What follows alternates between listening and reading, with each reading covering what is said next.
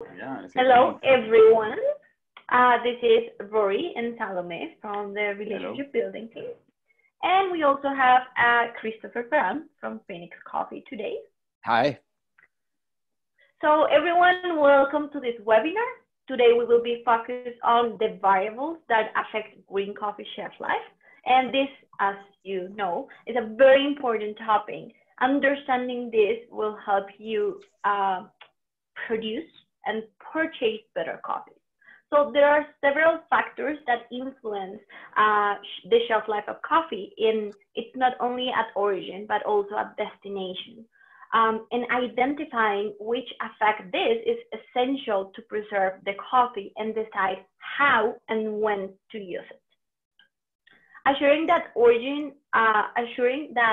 the coffee is going to last starts at origin, as I mentioned before. And it requires a good structure and understanding on why are we doing certain things. And today we will talk about different factors that influence shelf life, including moisture, water activity, density, the rate of drying, different drying techniques, storaging, and so on and so forth, basically.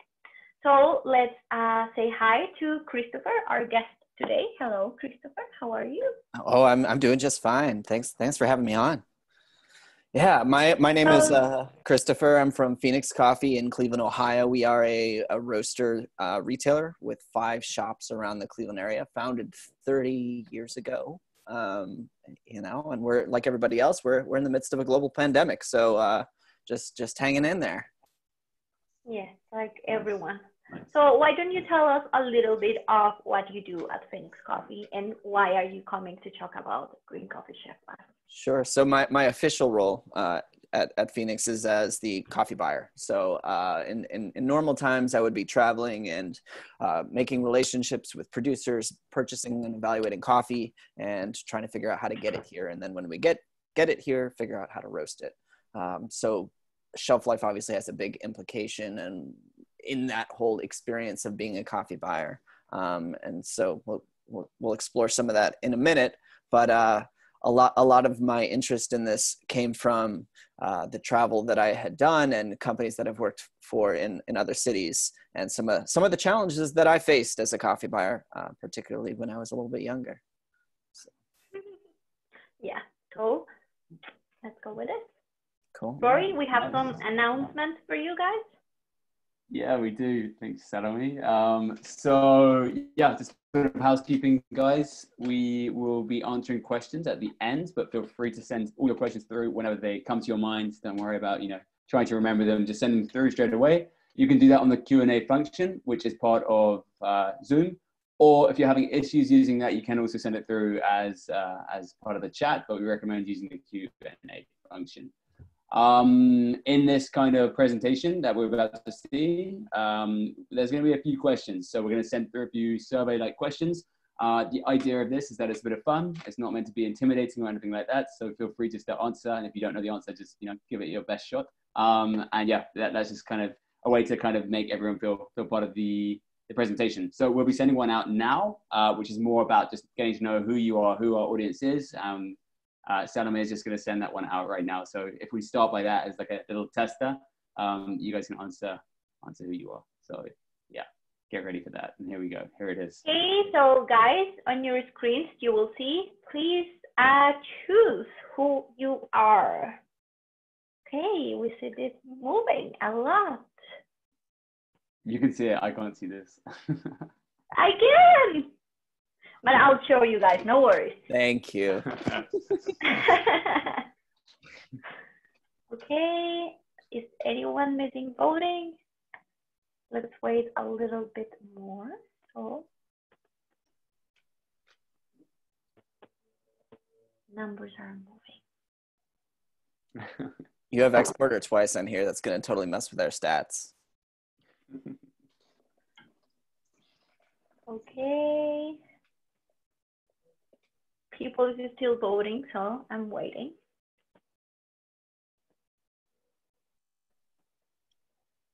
All right, 5 more seconds. And if you haven't voted, you can't.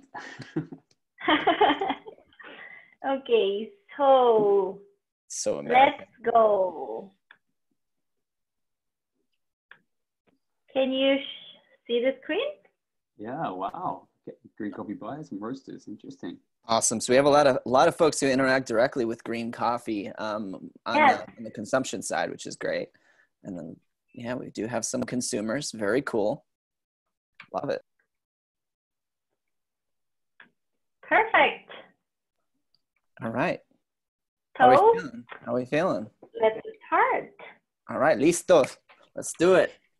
How do I do this? I'm screen sharing, right? Exactly. Yes. All right. You need to enable that option for me. I think. Yes.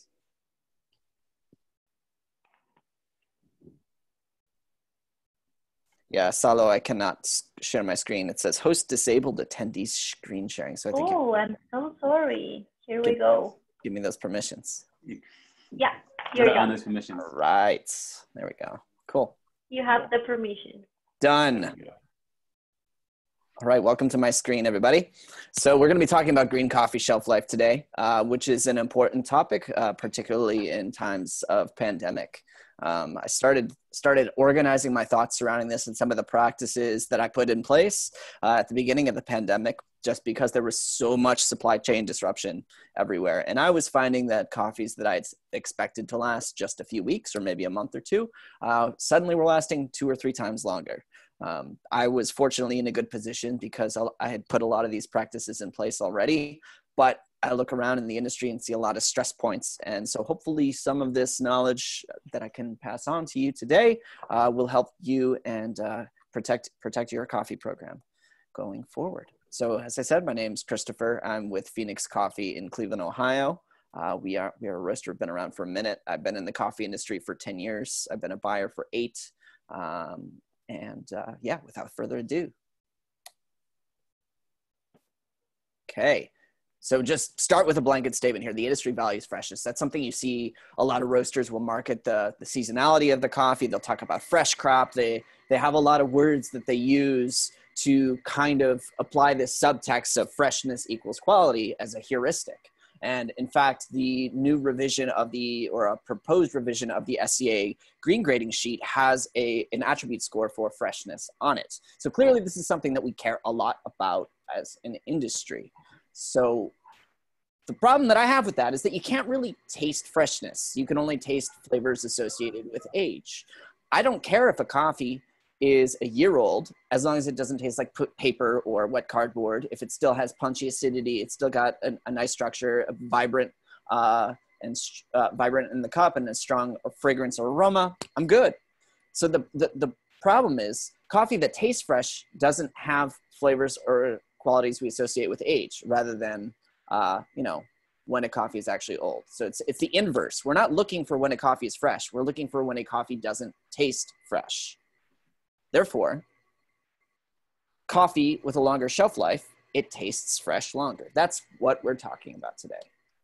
And the enemy of shelf life in coffee is this term known as fade. And we're going to have a survey question coming up here in the next slide, asking you, what is what are the causes of fade in coffee? Fade is those things that we associate with flavor degradation. So like I said, you might experience that a coffee over time loses some of its sweetness or its acid character, or if it's more distinctive attributes. It might become a little bit woody or papery in the cup, or have a drier finish.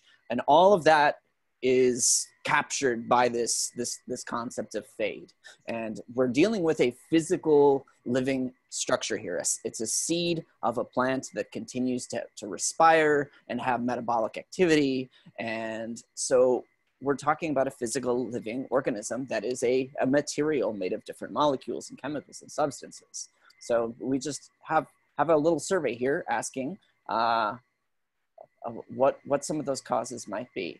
And I can move on whenever here, once we have a good aggregate of responses, which I can't see. So you'll have to tell me, Salo. Let's just wait for now. Let's wait a little bit more. People is answering a lot. So let's give it some 5 seconds more.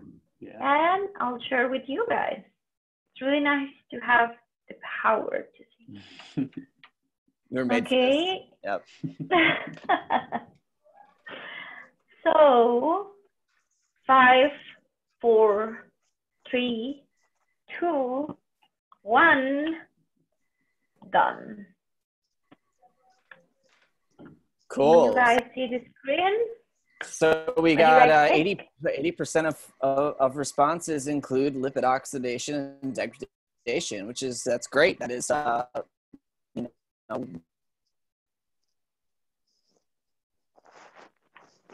one of the primary causes of fate. But really, are the primary question. I can hear you freezing. Let's see. Okay, cool. I think we're live. So all of those things can be kind of captured into a few different categories. Talking about the causes of fate, but microbial activity, So, Chris, wait a second, please. We're losing you. Thanks, guys.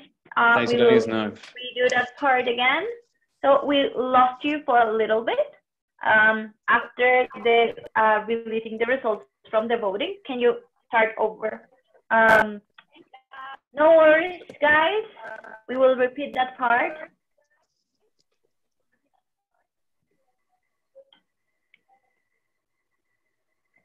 Okay. Maybe Christopher, you could just speak for 1 second and see if the connection's improved. Am I here?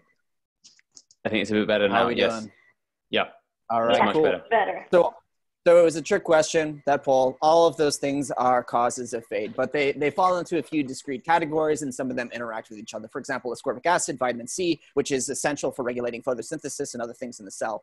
It actually is an antioxidant as well. So it can prevent oxidation, whether it's lipid oxidation or enzymatic oxidation or other things.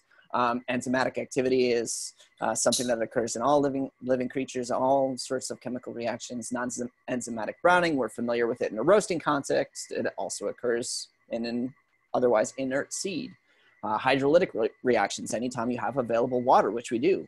Even if we have a water activity of, let's say, 0.5, we might only have maybe 20 to 30% of that that's actually well bound. The rest of it is somewhat loosely bound, so it's available for these other reactions. And microbial activity, whether it's microbes that came with the green or microbes that were introduced onto the green and continue to grow because the conditions are favorable for microbes. Those microbes can eat whatever nutrition or nutrient it needs, whether it's sugar or something else, and degrade the quality of the coffee over time and produce byproducts, some of which are unfavorable for quality. So all of those things cause it. But if you take a step back and look at it, you're like, okay, microbes, oxidation, hydrolytic, all that stuff, you really have a couple different levers you can pull here. And really, preventing exposure is about managing the risk of creating favorable conditions for this type of activity. So we need to avoid exposure to heat, moisture, oxygen, and contamination, and start with more and better material. Because if you're starting with 100 widgets and you can only pull one at a time, it's going to take longer for that 100 to break down than if you started with 40, for example. So we're going to be kind of diving into this a little bit. Hurt shelf life and protect shelf life. So hurt shelf life, heat, moisture, oxygen, contamination. So heat, for example, can occur. Yeah, we'll get there. Heat, moisture, oxygen, contamination. Protect shelf life is climate control, well-dried coffee, a closed environment, a clean environment, and density. So while producers have a lot of influence on the shelf life of coffee, that's true and that can't be overstated. Processors, millers, transporters, and warehouses impact shelf life as well, and so do roasters. So if you look at this list, for example, heat. Sure, you've got you're picking cherry and you transport it to your beneficio and you're processing it, and certainly the fermentation produces heat and you need to manage the heat during the fermentation, manage the heat during the drying, and then it goes to the dry mill. Well, a dry miller might decide that they're going to store their parchment in the sun because they just don't have room in the warehouse, and then it's baking and it's 40 degrees Celsius, and so suddenly the coffee's degrading, and then they they decide that they want to remove the silver skin so that it's a more uniform, polished look on the coffee. You're generating surface heat on that seed. And then they might move it into a shipping container, which is, you know, maybe it's not placed well in the ship, or it's not stacked properly. So there's a lot of air between the bags. And so it's generating more heat as you get the fluctuations during the day and night cycles during transit. And then it goes to a roaster, and the roaster decides that, hey, it's summertime in Cleveland, even though it's 90 degrees outside, I'm not going to use air conditioning. And, you know, that's not good for people either, but it's also very not good for coffee. Coffee in general, the rules of material science apply here. So if you have an increase of 10 degrees Celsius, we expect to see the rate of reactions double for every 10-degree increase. And so the inverse is also true. The cooler you go, the slower the reactions are. Someday, I'm sure someone will figure out how to, or the actual shelf life of coffee, if you keep it in the freezer, like, you know, there's some roasters do. But anyway, so heat, moisture, oxygen, contamination hurt shelf life. So we're going to do everything we can to avoid those. But as a coffee buyer, what happens if you just get a sample? Like, you know, you're talking to a producer or an exporter, importer, and you receive a sample and you want to know, is this coffee going to hold up over time? I haven't had any influence in it, in the making of this coffee, but I want to make sure that if I buy a position of this, it's not going to fade before I need to use it. Or if, you know, we get another spike of coronavirus cases and economic activity dwindles, I need to be sure that this 1 month of coffee actually tastes okay for 5 or 6. So we have another survey question for this one, Salo. Yes, we do. And this is just going to say, well, how can you assess this and determine if a shelf life, or the shelf life of the coffee? Here we go. So we're going to ask the opposite here. What can't you use to deduce the shelf life of a coffee?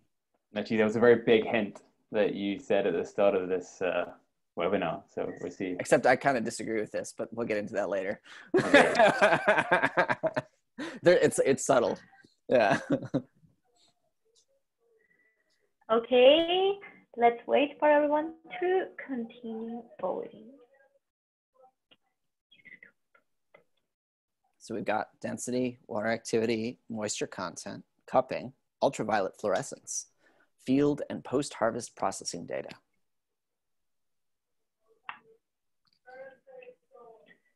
Okay. Whoops. It's really nice to see everyone's voting. This is indeed a tricky question, but we can get into explaining why. I'm really curious to continue seeing your voting. Okay, let's give it 5 more. 5, 4, 2, 1. I'm going to finish.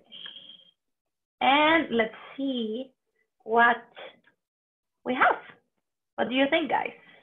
Cupping. Well, that's the answer we were looking for. That's for sure. It's surprising to see that some folks suggested density and water activity, but we'll get there. The second response, of course, was field and post-harvest processing data. And that's an interesting one that we can talk about, because not all processing data is actually useful for kind of inferring shelf life. Cupping is one of those things that I think it can be useful, but you have to know what you're looking for. And you have to have a lot of experience. This is why it's very tricky, because yes, you can use cupping to deduce this information, but you have to have a lot of experience with coffee and how coffee ages and how it tastes, when it's not something with metrics. It is just your perception on a coffee. Yeah, it's a pattern recognition thing. So it's kind of a fuzzy logic. And that's one thing I want to say to roasters and green buyers out there. If you're not periodically cupping the green that's sitting in your warehouse, that's a really good exercise to do, just so you can understand what happens as a coffee changes over time.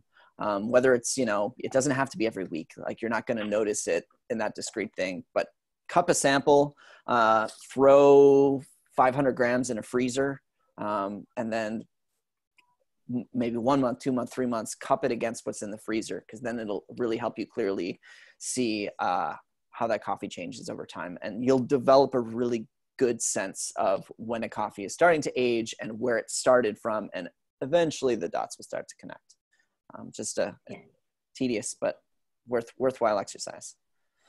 All right, cool. So shelf life can be deduced by examining a coffee's density, water activity, moisture content, ultraviolet fluorescence, and field and post-harvest processing data. So pretty much everything on that list except for cupping. So for each sample that you receive, I would take a green grading, just your standard SCA protocol. I would also measure the moisture content, water activity, density, and UV analysis. Density is one of those things that a lot of folks don't have access to a density meter. I do not personally own one. I use a bulk fill density method. There are a lot of different tutorials online how to do that. I think Joe Morocco wrote a great one a few years ago. Just using a graduated cylinder or 100 milliliter, 200 milliliter device. Fill it with coffee, and same as everything else, take an average of 3 readings. And over time, you'll start to see a trend. So just to caveat that anything I present in this is related to bulk fill density rather than a machine run density. Know as much about the coffee's history and processing as possible. 1 second. Please. Yeah, I think we're losing you again. 1 second, because we are losing you again. Let's wait a little bit.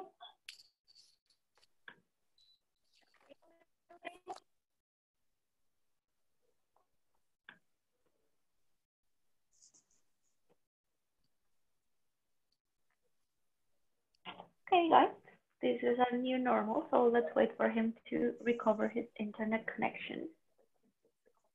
You there? I'm here, but it's slow. Still a little Still jittery. losing you again. Right. How about now? Now it's better. Better. Okay, cool. Yeah. All right, great. It's actually my very aged computer here. So Don't worry, not a problem. Treated me well. Okay. So it's important to know as much about the coffee's biography, really, because those choices that were made in the field can impact the shelf life of the coffee further down the line. So I say, for example, was it selectively picked? There is evidence showing that the density between unripe cherries mixed with ripe cherries is much lower than the density of coffee that was picked ripe. Sure, you can sort out some of that later and sequence of processing, but if you're starting it from the beginning, chances are that means that other things are being more carefully paid attention to as well.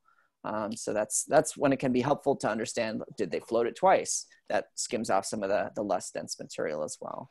During drying, was it moved into piles and covered at night at any point? If you know that detail, chances are you know a lot about how that coffee was handled along the way and the type of environment that it experienced.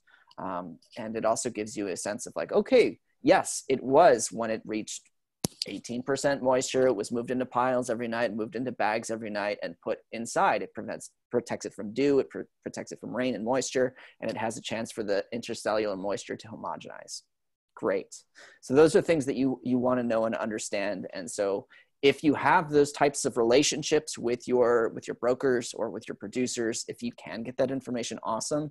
But just understand that this is a little bit of an onerous request a lot of the time. So just be respectful when you're approaching and navigating that conversation. Yeah, this is a conversation that has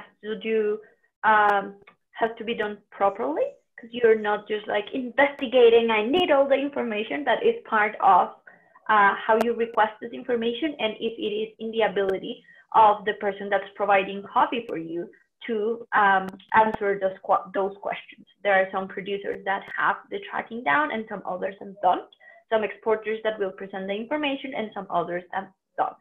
And it's very important for you to know these things when you acquire this knowledge, but it is also very important to know how to ask this kind of thing. Exactly. And I think that's one hidden benefit of relationship-based buying, where you buy from the same producers each year, because even if these tools and measures aren't in place now, it is something that we can work toward in the future, as well as with subsequent visits to a farm and seeing the processing, you'll understand it a bit better. And so you're not just shooting blind and simply buying the thing that might taste best on the cupping table. And it gives you a lot more security, gives the producer a lot more security. It's a good practice.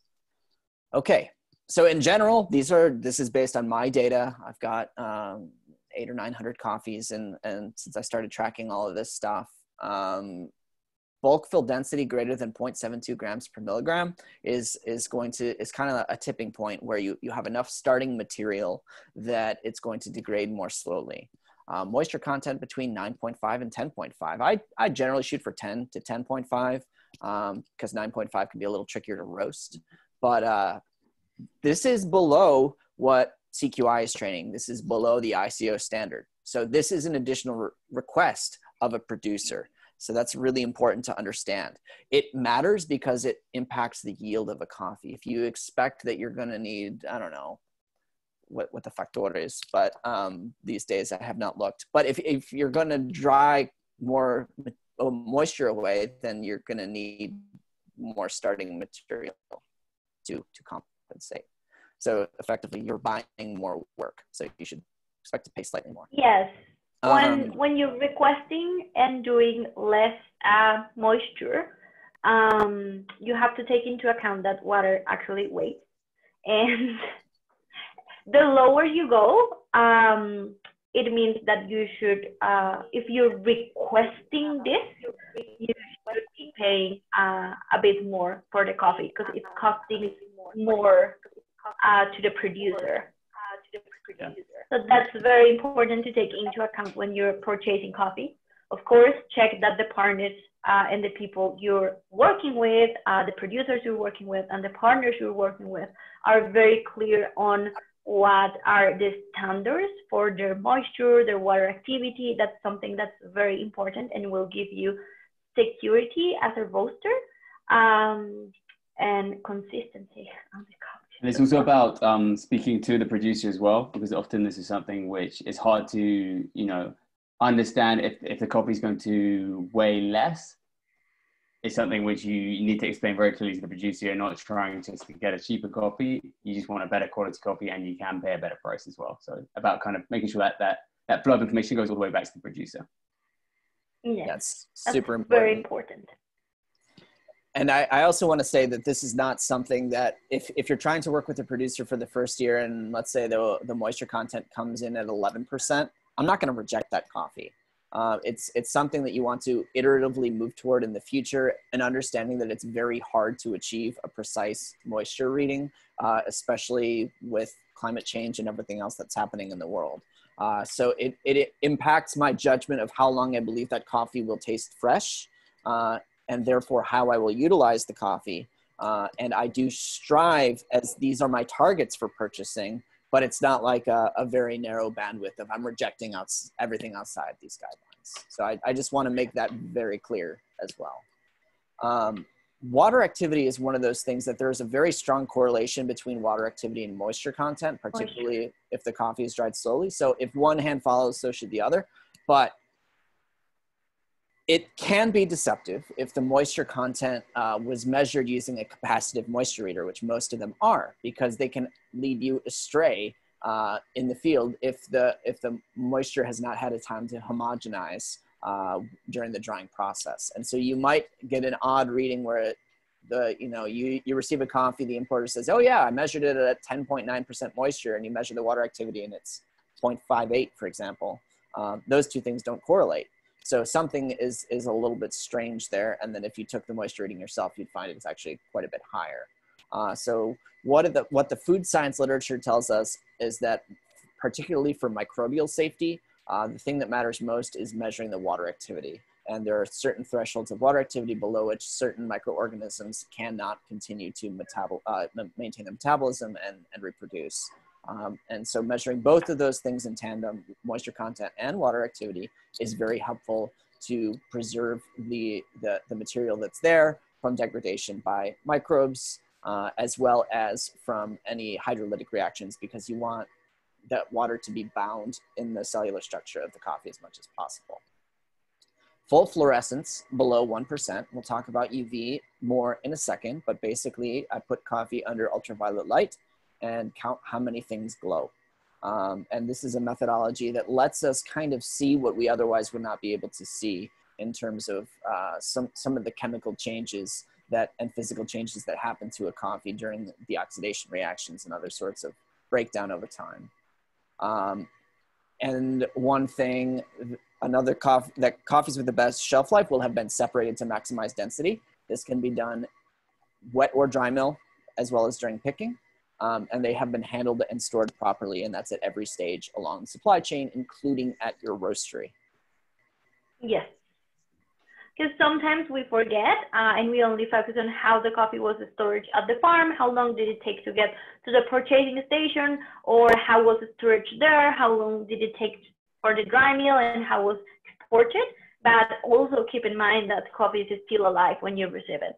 So it's very important that you have proper conditions on your warehouse or storage facility to assure that the coffee will last longer. That's a really good point, Salo. One thing that I mentioned at the start was that coffee is a seed of a living organism. There's a lot of studies that correlate quality in the cup with viability of the germ, but actually when you dig a little deeper, the living tissue of the endosperm is much more important to quality rather than whether or not you can germinate a seed long term. So when we're talking about setting up these conditions, basically what we're trying to do is protect that tissue and keep that tissue alive and filled with nutrient, because nutrient is ultimately what we transform in the roaster and extract in the cup. All right. Let's see if I can get this thing to, there we go. All right, UV analysis. This is the cool stuff. So we're gonna use, when we're looking at coffee under ultraviolet light, first of all, wear your PPE, something that we're familiar with, you know, wearing masks now. Just like that, we're going to protect our eyes because ultraviolet light can be damaging to your eyes, even if it's more of this long wave ultraviolet light. So we're going to look under ultraviolet A, which is 365 to 390 nanometers specifically for coffee to maximize fluorescence. The lamp I'm using is about 370 nanometers, and it shows everything very clearly and consistently. I look at a 100-gram sample, which is not at all a representative sample of a container, for example, but what it does is it gives you a snapshot of that particular coffee in what would be a very tight representation of cup uniformity. And if you look at 100 grams, this is also very tedious work. It takes a while, particularly with some of these coffees that are very glowy. So it saves you time. It gives you a look at it and lets you make a judgment call about what this coffee has experienced and how it's likely to hold up over time. So 100 grams, and we're going to count and weigh the speckled, dotted, and partially fluorescent seeds, as well as the number of fully fluorescent seeds, because they present differently. Generally, the relationship is that higher fluorescence equals less stability. And for that, we're particularly concerned about fully fluorescent seeds rather than partially fluorescent.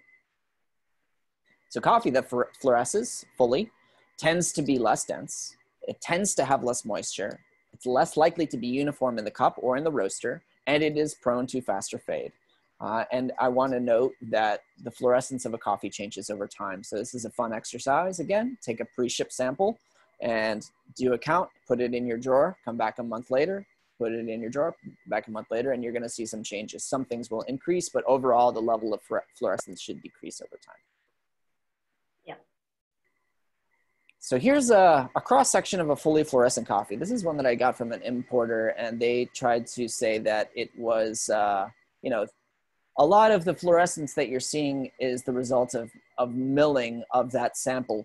And I had a sense that that wasn't true. And so I cut them in half. And what you see here is that the fluorescence is completely penetrating into the center of the seed, which is not something that you would see from dry mill damage. This tends to be expressed when the coffee has undergone some serious stress, and typically that would be from heat. One other thing that is interesting to note is if you look at the coffee on the left, you have the outer layer of the seed fluorescing, but the inside is not. And that's another thing that you will very often find. And what that leads us to infer is that any sort of source of fluorescence tends to come from the outside in the seed, which means that it's something environmental that is occurring to the seed rather than something that is from inside out. And that helps us to understand that fluorescence in coffee tends to be a product of moisture and or heat. So this coffee that we talked about, it was dried on African style raised beds. So a lot of newer buyers like to look for coffee that was dried on raised beds as a way to kind of connote that it will have a longer shelf life and is better quality. But it was dried in the full sun, so the temperatures were higher than 30 C. In this case, there were something like 38 C when I measured it, and that can cause some damage to the coffee. And the producer stacked the coffee in a thicker layer to try and protect the coffee below, but the coffee on the surface was getting scorched. So all of this to say, just because it's dried on a patio doesn't mean it's bad, or just because it's dried on a raised bed doesn't mean it's good. It's what did it experience environmentally? What would the actual temperature of the parchment? Yeah, this is very, very important. You don't have to have a perfect textbook drying space. You need to understand what affects drying and how you should take care of it with what you have. There are simple things that you can do to improve your drying.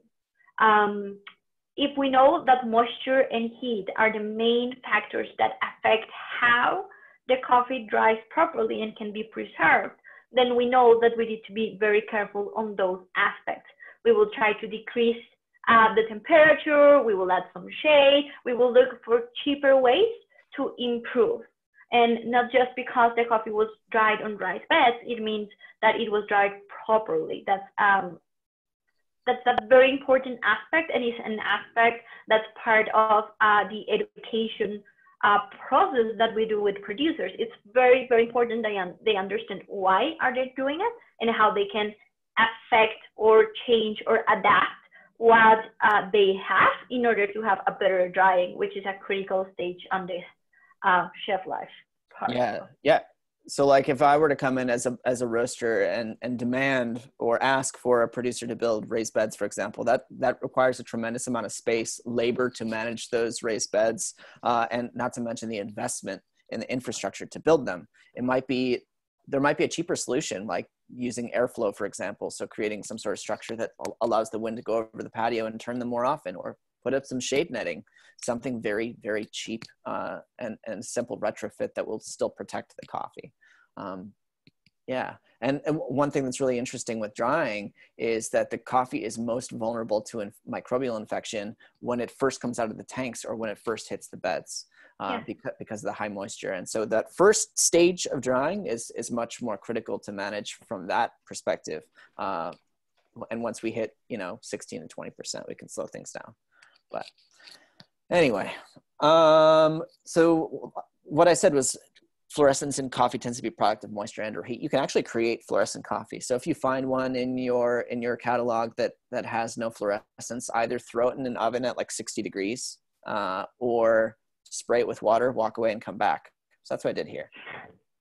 So I rehydrated this coffee, and it has very high water activity. And so you can see that it's like a disco. It's just like, it's glowing and it's very exciting. But it would degrade very rapidly. So I think I'm slowing down here. Okay, we're back. All right. So this is just demonstrating that if we can produce this condition, that it's likely correlated with the things that we've described.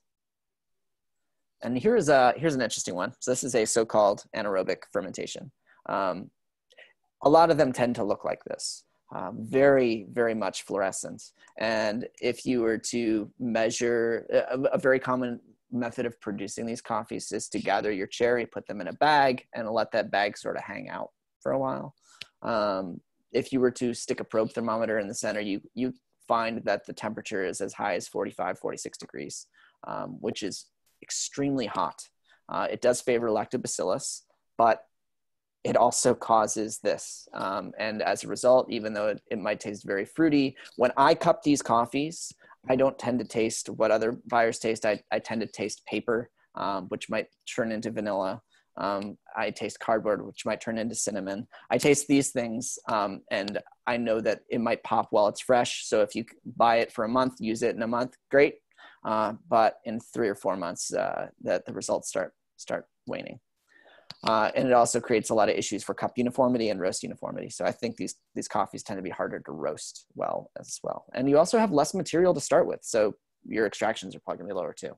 Just throwing that out there. All right, we got another poll. So I'm gonna just put up the slide here, and while Salome gets this ready. Yes, I am ready. Okay, let's go. So which coffee is gonna have a Which shorter? coffee? You got it. You do it. Which coffee will have a shorter shelf life? The one on the left or the one on the right? This is just like your tried at home application of what we learned so far. Okay. And if you're curious, these are both coffees from Brazil, dry processed, grown at about 1,100 meters, selectively mechanically harvested, and dried in full sun on patios. Okay, we're reaching.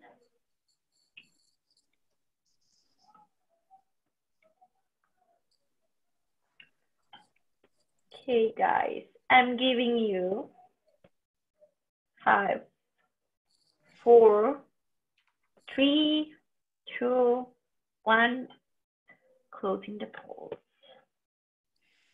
And let's see. I'm very proud of 90% of you. We're gonna. Very proud, guys. Yeah. Curious about the other 10%, and why do you think this coffee is going to last? No, it's going to have a shorter shelf life. This is something that the concept of UV fluorescence was introduced to me maybe 3 years ago by Tim Hill, when he was talking about it, and I think he was working with Caravela at the time, about to bring in some coffee for counterculture. And I was pretty skeptical of this association at the start. And so the exercise that I did was to separate out anything that glows, roast it separately, and cup it against the cleaned lot, or the lot where the glowers had been removed. So I cupped against that one, as well as the reference, which is just grabbing a sample from the bag. And what the results showed is that the coffees that were glowing tended to be a lot less clean. They had less sweetness. They were stringent, dry, dirty, just really unpleasant, and often had papery tastes that already were associated with age. In this case, you might get a little bit of hard cup as well. So it's just one of those things that I would encourage you to do, whether or not you subscribe to this or not, just to understand the phenomenon and make a choice about it. And if you go a little bit further and just select out everything that glows, and then everything that's speckled, and then everything that's clean, you'll find that fully fluorescent and speckled coffees also present differently in the cup. And so you can make choices based on that. I didn't talk anything about the partially speckled coffees today because they don't tend to impact shelf life as much as the fully fluorescent coffees, but they are important for other reasons that we can get into at a later time. So what? That's the question. Question. So, buying coffee with a longer shelf life makes you a more agile buyer. It's a tool in your toolkit that can help you make more informed and strategic decisions about the coffee you're buying and how to best utilize it. So this is a laundry list of reasons that's incomplete, but buying coffee with a longer shelf life enables you to buy a larger position from fewer producers, which is great, because if you have to buy 60 contracts a year or 20 contracts a year, the 20 contracts is going to be easier to manage. It's going to be easier to find containerization for your for the ships, or for the coffee, and put them on ships. It's going to be easier to profile because you only have to do 20 instead of 60, and it makes your QC life a lot easier. It's simpler. It's much more efficient. It also lets you use coffee more flexibly through the calendar year without needing to rely on the constant arrival of new coffee, which this year is a huge benefit because so many ports have been disrupted by COVID. So because I have coffee on hand that I know will last for probably 13 or 14 months without tasting papery, I can effectively place that in my lineup in areas of uncertainty to give me some room and buffer while I wait for the arrival of coffee that might be 4, 6, 8 weeks late.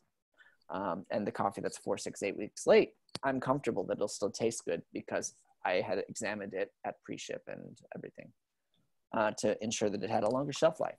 So buying coffee with a longer shelf life also lets you be more resilient in the face of supply chain disruption and uncertainty, like COVID-19, because coffee that I thought was going to last for 3 months is now going to last for 9 months, but it's fine because it still tastes good and it still tastes fresh.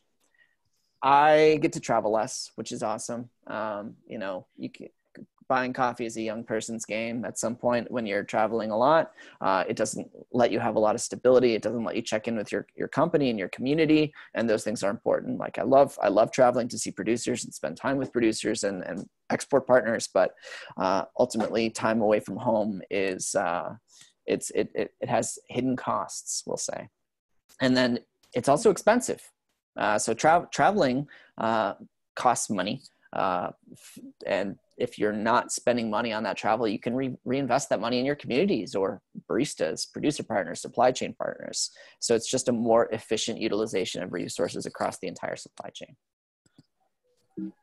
That's it. That's all I got from the presentation for today. So, wow. Yeah. Awesome. Hopefully I learned something. Thank you. Thank you very much, Christopher. That's amazing. We have already got quite a few questions, so I think we'll just get straight into these. I'm just going to start with a few that were sent in through the web chat, and then we'll jump over to the ones on the Q&A.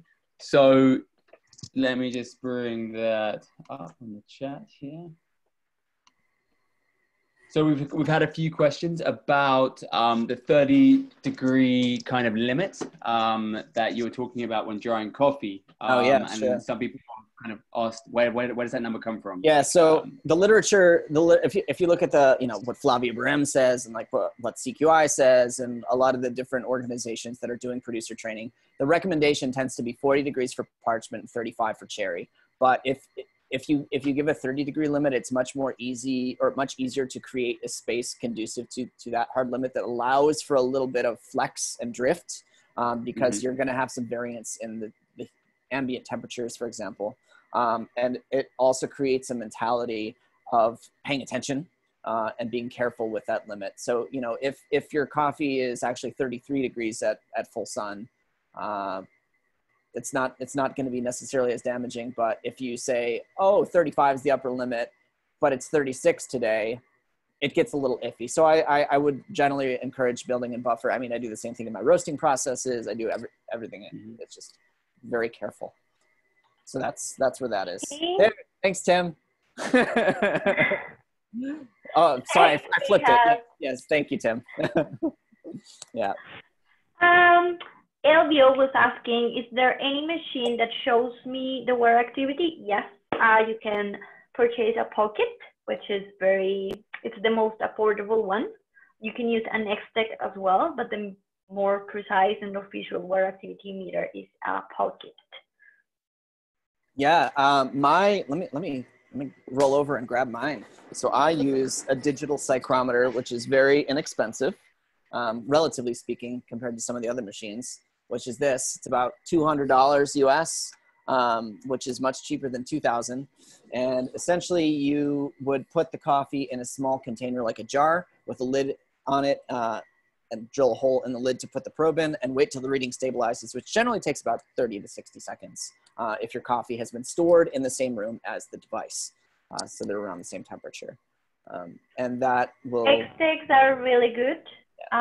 We have, at Caravela, we have compared the results we get from X-Techs and the Pocket as we have both.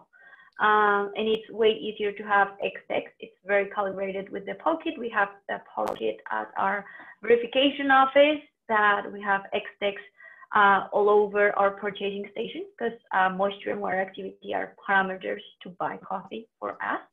So it is very affordable, useful, and very consistent with the measures. So we do recommend that one if you have a more tight budget. I mean, just understanding equipment in general is pretty important to this, and being consistent with your own measurements, because really, you know, you have the recommendations that I gave here, but that's based on my equipment and my lab and my conditions. And some of these things have built-in temperature compensation, for example. So if you're using a capacitive moisture reader, my readings are going to be slightly different than yours. But understanding what your limits are and your thresholds is important, and being consistent over time, making sure your equipment is calibrated, and so on. Someone asked about the UV light, which is $30 on Jeff Bezos' website. And it's just like this, fits in your pocket. You can travel with it. You can use it to spot scorpions in your bed, whatever. But make this, yeah, it says right on it, don't shine in eyes. That's good advice. It's called the PDAR 2 because you can also use it to spot urine for detecting rodents, cats, whatever. So anyway, so that's that one. So we've got another question here talking about like what is well-dried coffee, and there's another one which kind of like links into this, talking about airflow on raised beds. So we did mention this after this question was written, we did talk about this a little bit. But yeah, in terms of like well-dried coffee, I can talk a bit about maybe what we look for in Caravela, and then maybe you know you can also talk a bit about what you think, Christopher. So like for us, like we really like recommend that producers dry their coffee very slowly. And they move it around a lot. So the reason we do this is because we don't want coffee that sits in the sun for a long time and dries very, very quickly. And we'd rather that it's dried in the shade and it's constantly moving. And if we recommend that they do this in a slow way, it normally gets this result. So that's very important for us. We also need there to be certain like parameters. So for us, it's kind of between 10 and 11 humidity, and between 0.5 and 0.6 water activity. So for us, that's like acceptable kind of ranges. So yeah, that's kind of from our side. Christopher, I don't know if you have anything else you want to add. No, that's great. That's great. Okay, awesome. And to answer the question about airflow, yes, that will obviously have an impact, as Salome was mentioning before. There's factors to take. There's an interesting study that's trying to optimize like temperature versus airflow, because there is an interplay there, just like in roasting. But having too much airflow can too quickly dry the outside of the coffee and cause other damage. And so you want to, basically you're stacking structures, the cellular structure of the coffee, and moisture is migrating throughout and moving from areas of higher concentration to less concentration within the same seed. And so you need to be very delicate about that process. And so using more airflow, but keeping the heat low enough. Yeah. Anyway. Yeah. I'm not a drying expert. I just like it because it's like slow roasting. It's cool. Yeah. Yeah, but it's very, very important. And it's very important to understand how is this airflow affecting the seed. Because as you already explained, it will dry on the outside or in different layers of the bean. And what we want is something very consistent throughout the different layers of the bean, and something delicate as well. I have a really cool question. So, do you think people playing with fermentation can make the coffee last less? Yes. Yeah, of course. Yeah, I mean, well, and that's a very broad question, right? Like, are we playing with fermentation can mean a dry fermentation versus putting the coffee in water to ferment it. And generally speaking, coffee that has homogenized moisture to start is going to dry more uniformly, which is going to impact the shelf life. So that's one area. And also creating more material in the seed is going to be helpful in terms of longer shelf life. So coffee that was fermented versus mechanically demucilaged, you might have created bigger molecules that are more stable. And Lucia says yes. So there you go. I have a blog post talking about sort of like napkin science I did here, which is basically I swabbed the outside of coffee and then cultured it to see what I could grow from the outside of that coffee. And it was coffee that shouldn't have been stable. It was like 0.58 water activity and 12.3% moisture. Just should degrade pretty rapidly. And what I found was coffee that had been inoculated with a selected yeast had a very small culture. It looked like only a single species growing on that plate versus the other one, which was lots of different fun colors. And what that leads us to believe is that microbial activity, the way that you interact with that in the cherry and after pulping does impact what population is there afterward, and thus the shelf life. Okay. That was long-winded and confusing, I'm sorry. But also fermentation generates heat. So we have that phenomenon as well. Like I'm just gonna keep spinning here. Awesome. We got a question here, and a few people have asked this as well. Some in the chat is mentioning we mentioned that you can't like necessarily taste freshness, but then a lot of people are saying when you have a very fresh coffee, you can taste it. So maybe you would just like to comment a little bit on yeah, I knew that caveat was clarify coming. things. That's the thing, right? And there's a common understanding that you have to have like a reposo for fresh coffee and like let it sit. And basically what's happening is the moisture is homogenizing. But if you wanted to, you could control the drying in such a way that you don't have that. Don't need to do that. So typically what happens with coffee that's super fresh is that it's just a homogenization period that's occurring. So yeah. Question: do producers use UV light to analyze the coffee right at a farm, or this is only interesting for buyers now? That's a great question. So it depends. Producers who are also exporters, I'm starting to notice them using it because a lot of the UV issues can be cleaned up along the way. So as a producer, if you're looking at your own coffee and trying to understand what changes can I make, using UV as a tool is super helpful, but it's not going to be revealed until the dry mill. And the dry mill can also sort out some of these things. So it can be helpful to mill some of your own coffee and see what is there so you can connect it to processing. And then also understand what it tastes like when you remove those defects, if you can remove them in the dry mill and improve your shelf life, cup score, all that. Yeah, that's awesome. Pretty much sums it all. If you're able to do it. It's a good guideline for you. You will have to dry mill the coffee. So if you don't have that infrastructure at the farm, it's going to be quite tricky. It's usually done at the dry mill and at destination. And it will be feedback going back to you. But if you are able and you can do it at your farm, do it. It's a really good measurement for you to have and to evaluate your coffee throughout the years and also throughout the experiments and the improvements you're doing at the farm. Okay, let's continue.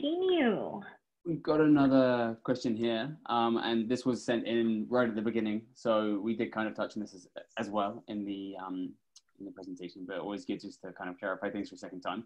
The question is, besides UV light, what other low-cost methods, tools, equipment can be used for monitoring green bean quality and consistency? Well, cupping, I think, is number one. And again, just cupping over time and developing your own understanding of how a coffee will change and how it presents.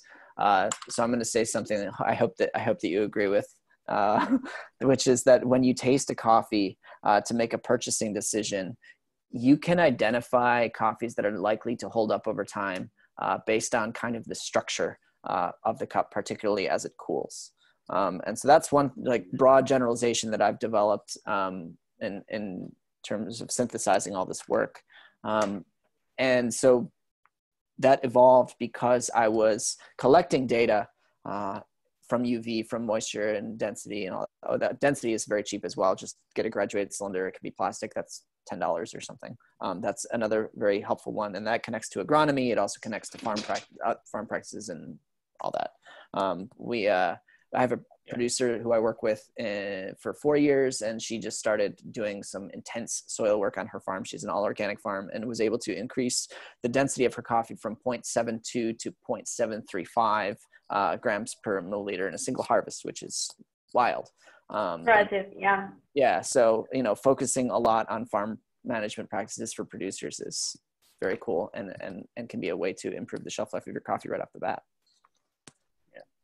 Lots of little things. I imagine if you can, take into account lots of reading some various areas, it will help you a lot. Kind of, yeah.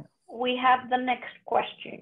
James is asking, can you kill the seed and stop some of these processes associated with keeping the seed viable, preventing it from producing some of the off flavors associated with fate, like X-rays? Oh, I think I understand. Okay, so there have been some experiments like going back 50 or 60, no, wow, it's 2020 now. Going back 70 years, talking about sterilizing seeds using ultraviolet light, for example. But what that does is it only deals with the stuff on the outside. And you still have, for example, molecular oxygen, which is available for enzymatic oxidation. And you're not going to kill enzymes because enzymes aren't alive. And then you also still have exposure to the environment, and you have additional sources of contamination. If you're not storing your coffee between 55 and 65% relative humidity, you could soak up some of the humidity from the air because coffee is very hygroscopic. There are going to be other things you have to worry about. We didn't talk about storage at all of green coffee. That's a question about storage right now. So okay, cool. We can get onto that now. Yeah, do it. So next question is talking about storage and specifically about vacuum packing. Cool. And so Brett's asking, are there any studies or is there any information that you maybe have about if you can increase shelf life if you're using vacuum packing or not? I assume this is of green coffee because that's what we're talking about. So yes, there is some study, and it will slow certain types of fading. The coffee will still fade, is basically the answer. But you're eliminating a certain amount of environmental oxygen and environmental exposure, which can be helpful. But vacuum in combination with freezer, and you will drastically improve the quality of your shelf life. Okay, let's move into the next question. Jane. Oh, I want to add something. Just anecdotally, I've done a study where I basically had coffee that was vacuum sealed and stored at room temp versus coffee that was just in the same thickness and type of bag as a Grain Pro bag and just cinched and kept them out. And there was very, very little distinguishable difference between them. So if it's going to be an added cost to get your coffee vacuum sealed, if you're not going to refrigerate it, it tends to not be worthwhile unless it's going to be substantially down the line. Like if you're going to, you want to use this coffee for 18 months instead of just 11 or 12, then I might consider that investment. But if it's, anyway. Okay, so you say you can taste the freshness, that at any cupping with fresh samples, there is always discussion of the samples tasting too fresh. Is there a better term? For example, open, expressive, vibrant, or resonant that should replace fresh? Yeah, I think this is one area where I actually like the SCA score sheet if you use it, how it's set up, because it asks for intensity in terms of your aroma, your fragrance, and your flavor. And so intensity and vibrancy tends to be how we talk about these things, but that can also be connected with so many other things than freshness. It can have to do with your roast. It can have to do with your extraction of your water. It can have to do just with what is available in the seed to begin with because of the processing techniques or farm practices. So I don't know if there's a better term necessarily. And that's generally not even something that I am really have my head wrapped around thinking about right now, because I'm only concerned about coffees that don't taste not fresh, right? So yeah, I don't know. I'm not good at the semantics game. I don't know. But it can be in this term we often say like degasification or too much gas still or things like that, because it also has to do a lot with roasting. Yeah. Okay. Let's move on to the next one. We have quite a few. We've got quite a few. Yeah, we've got quite an interesting question here. And correct me if I'm misinterpreting the question, whoever wrote this question, because it's anonymous, but it's talking about maybe having a better price for specific moisture contents in coffee. And like, do you think it would be fair to have a premium for these types, like having a specific water content, moisture content in coffee? Okay, I think I understand the question. Let's just do a quick calculation here. So, okay, we've got 70 kilos of coffee coming from Colombia. If it's 12% moisture, then that's 8.4 kilos of water in that bag. If it's 10% moisture, then that's 7 kilos of water. So that's a difference of 1.4 kilos of coffee, which is probably, let's say 1.4 kilos. So in cherry, that's like 7.5 kilos of cherry. So there's a lot of difference in terms of your starting material and then the work it takes to transform that cherry into the final product. And it also will reduce the total yields in terms of exportable sacks of coffee for that producer, because basically they lost 1.4 kilos per bag because of this drying requirement. And so I think as a result, we should pay that difference. I don't think it's a premium. I think it's just built into the price. Mm-hmm.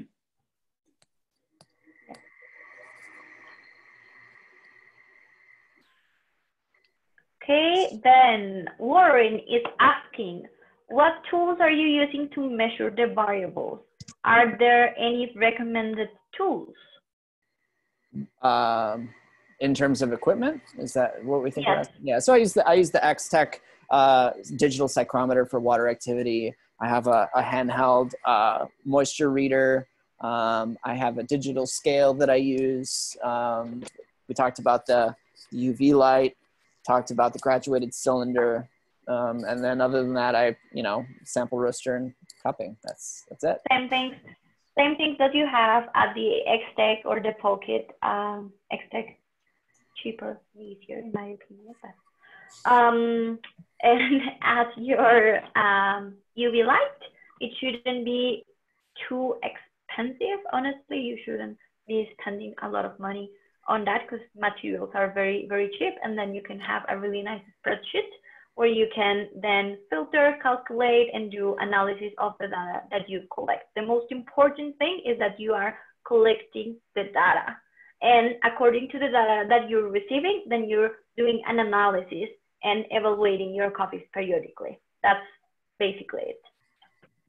So we've got another, great, interesting question here, asking about what is the reasonable kind of difference you can expect between a pre-shipment sample in terms of the moisture content reading and the water activity and the landed coffee. When would you be like, oh, something's not right here? I mean, it varies pretty wildly depending how long the transit time is, how many months it's been since I evaluated it, and so on. Mm-hmm. So that's tough for me to say, but if it does seem like a different coffee entirely, which happens sometimes when you're cupping a pre-ship and then you find out later that it got bulked with a larger lot at the dry mill, for example, then that would be a giveaway. Or if you're cupping it and it tastes noticeably different or degraded or lacks uniformity or whatever. But I tend to be more of a proactive buyer. So I try and steer my conversations about what coffees I want to buy from the outset towards certain characteristics because I'm booking forward rather than buying spot. And that helps the producers I'm working with, the export partners I'm working with, kind of steer the conversation as needed so that we can ensure everything is lined up along the way. Okay, next question. Tim is asking, have you seen any studies that particularly show what is fluorescing and what causes the light fluorescence? If so, is it always the same thing or can it vary? So I've heard of a study that's being conducted. It's still in progress, but it basically has to do with lipid degradation, and that can have many different causes. You can read my very lengthy blog post about this because there are a lot of different things that can cause fluorescence in coffee. Yes. Awesome. Okay, so we've got a question here, which is there a good, and in brackets here, interpret as reliable but ideally cheap source for calibration samples for water activity readers, specifically the Pocket? Oh, I don't know about Pocket. That's a good question. Okay. I do.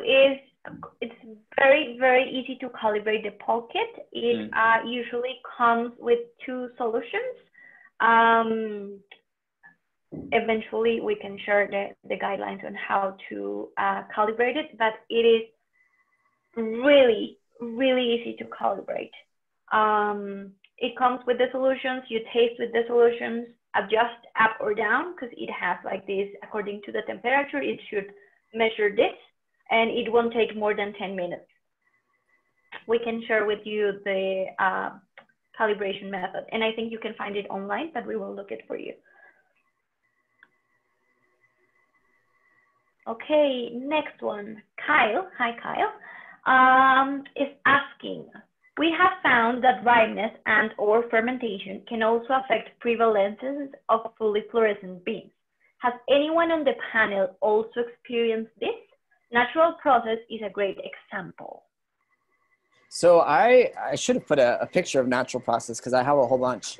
They tend to show a little bit yellow under ultraviolet light rather than being completely, you know, your normal green coffee color.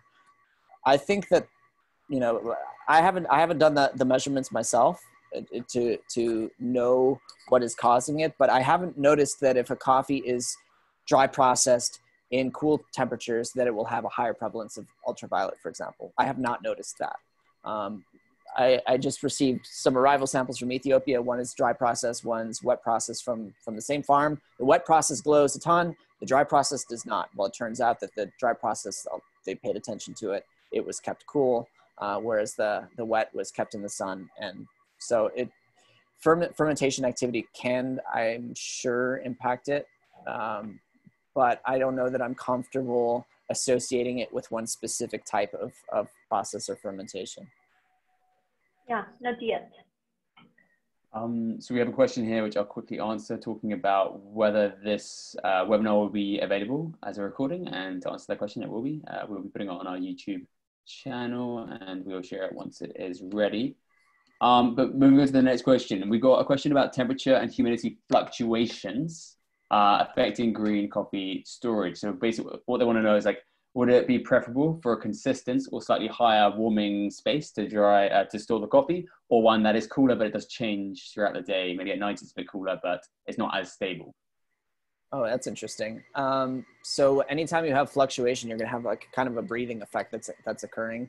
I think temperature probably is only mattering insofar as condensation is concerned, as long as you're not getting too hot. I can tell you that I keep my warehouse consistently at 20 degrees Celsius and about 55 to 65% humidity, relative humidity, which is what green coffee wants. And that also helps with seasonal variation in roasting, which is great because it saves us time and energy in fixing roast curves down the line. Rather than having to deal with, for example, pulling coffee out of a refrigerator and letting it thaw, or deal with the additional energy that you need to put into refrigerating coffee and then heating it from a refrigerated state. I'm also very obsessed with resource consumption, and so it feels like if we can get a coffee stable at room temperature and just leave it alone, that's better. But as far as if it's better to have it stable, I'm inclined to say yes if you can keep it cooler, like below 22 degrees. If you can't, I don't know. You should do some study. Let me know. Shoot me an email. All right. Okay. Okay, next question. The question about correlating of moisture and price is great. Building on that, would you imagine correlation between price and UV glowing? How much cheaper should the glowing coffee be?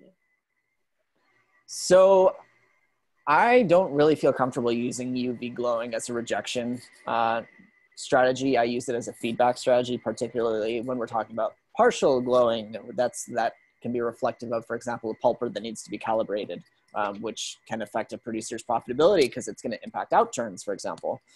So I try to manage things along the way so that I'm not rejecting coffee based on UV. If you're receiving spot samples and something is glowing and you know that you're going to need it for a long time, I would just simply buy less of it or not buy that coffee. But if you have pre-contracted and you have a forward contract, hopefully you have set up your systems along the way to mitigate your risks and the producer's risks. Because that's got to be something that you share in that.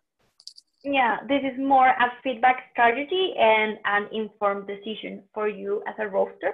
I don't think that you can reject coffees just like because. And especially if you have a relationship, this is more about building and teaching and learning together to actually have a very consistent and long shelf life coffee. And using the information you have, use the coffee sooner if you have to. Exactly. No, one question we have here. So it's talking about a bit that you mentioned before, freezing coffee. And when you take it out of the refrigerator, you need to kind of let it reach temperature of the outside. To what extent do you have to do this? When can you start roasting this coffee? Does that ideally have to be totally at room temperature, or can you there's kind of a movement happening right now where people are roasting from frozen. I don't like how the coffee tastes. That might just be a thing, but I'm pretty sensitive to vegetal astringent tastes in coffee, and I tend to find that the center is a bit underdeveloped typically. If you're roasting from frozen, so it's better to let it thaw somewhat, which can mean anything from you have a staging area where you pull coffee from the freezer and let it hang out in your sealed bag still for 12 to 24 hours before roasting it, or a different room or something like that. But it's important that you not let it collect condensation, so it should stay in its sealed bag during that thawing process. Yeah. And last question, because we are already passing our time, but we will answer to everyone, no worries. Lisa is asking, do you find there is consensus or shared understanding about shelf life expectations between producers, exporters, and green buyers? If not, how do we cultivate it? Your example about the shelf life of anaerobic processed coffee seems applicable. How do we allow producers to experiment and benefit from trends while building a shared understanding of the parameters unique to those coffees? That's a great question, and it's a very complicated one. I mean, the number of times that I was so confused when I was cupping coffee as a young buyer and finding that, the importer says this is an 86, but this does not taste like an 86. And it's because that coffee had faded and degraded over time, and they did not recup it. And so I always had this kind of spidey sense about what that fade was occurring, but didn't really know what it was. And that's something that we still find today, where if you cup a coffee and it's at 12.5% moisture fresh off the bed, and it's so intense and vibrant and delicious, and you book that coffee because you're standing at the export table, and then it arrives and it's faded. Well, the producer got paid for that coffee tasting great. But the problem is it damages the relationship, because you might not buy that coffee again because it doesn't taste how it should when it arrived. So I think that there's a lot of just general industry-wide conversation that needs to happen around this topic, which is why I got interested in talking about it in the first place, because no one really was. And it's something that has been a very helpful tool for me as a buyer, and I think can protect and preserve the industry as we grow. Yeah, and I really, really agree with this. It is very important to open up more of this conversation, because sadly, all of the trends and the experimentation comes from these ideas that people have, or this competition coffee that maybe happened and now everything is spreading around.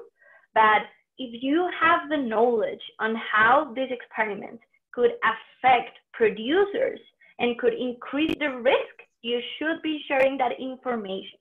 It is not right to hold that information and not share it with producers, because the risk is increasing for them. And maybe you can say, a producer says oh, I did this coffee, and you can reject it, but that is affecting the producer's pocket. So it's part of our, I'm very serious with this topic. Yeah. It's something really close to our experience. And what we do as relationship builders is making sure that if a producer wants to do an experiment, he has a protocol, he has a guidance, and he has certainty. If a roaster is asking for an experiment, then the roaster should be taking the risk on the experiment, because he's asking to the producer to do something different, to produce a coffee that will increase their expenses, that potentially increases his risk, that will need more space, that will need more people to actually achieve.